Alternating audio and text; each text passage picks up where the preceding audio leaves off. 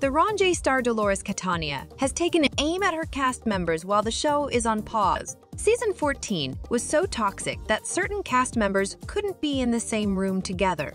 It was one reason the reunion was cancelled, following the epic blow-up in the finale. However, before the season began filming, Teresa Giudice and Melissa Gorga refused to film together. That extended to their husbands after Melissa and Joe skipped Teresa's wedding to Louis. Last weekend, Dolores was a guest at 2 T's in a Pod Live with Teddy Mellencamp and Tamra Judge, where she addressed a serious problem with the Jersey cast. According to People magazine, Dolores hopes the entire cast of RHONJ returns but has no hope it will happen.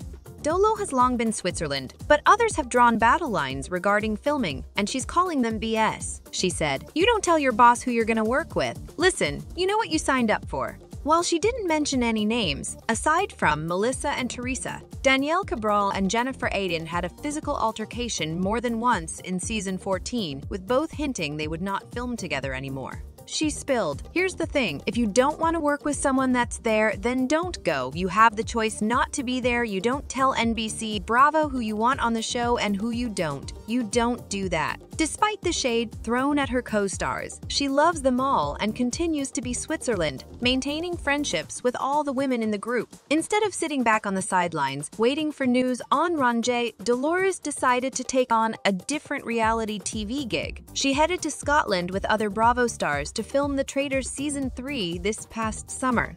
We already know she gushed over her experience on the Traitors after such dark times on RHONJ, and fans can't wait to see Dolo in a new light.